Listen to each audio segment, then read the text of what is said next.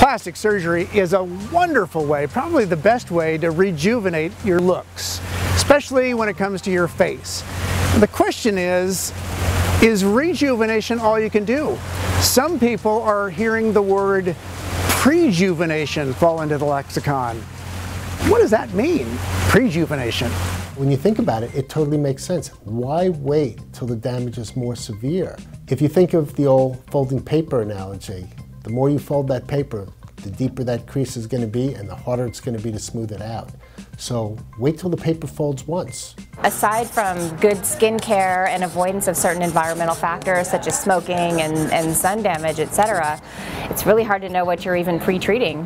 Whenever I hear buzzwords like prejuvenation, it always gives me a little bit of trepidation, to use another big word. You want to make sure that patients have realistic expectations and begin to develop a doctor-patient relationship, particularly when someone presents with the idea that they're experiencing early aging, so that their prejuvenation can turn into rejuvenation at some point in your relationship with them. Sometimes things are sold as this will fix this and that and save you from needing a facelift, but not necessarily if there's no good science behind it. If you're someone who says, 30 years old now, and I don't like the way my mother aged, I don't want to look like that. Well, it's not too early to change the course and start taking better care of yourself before it's a noticeable problem.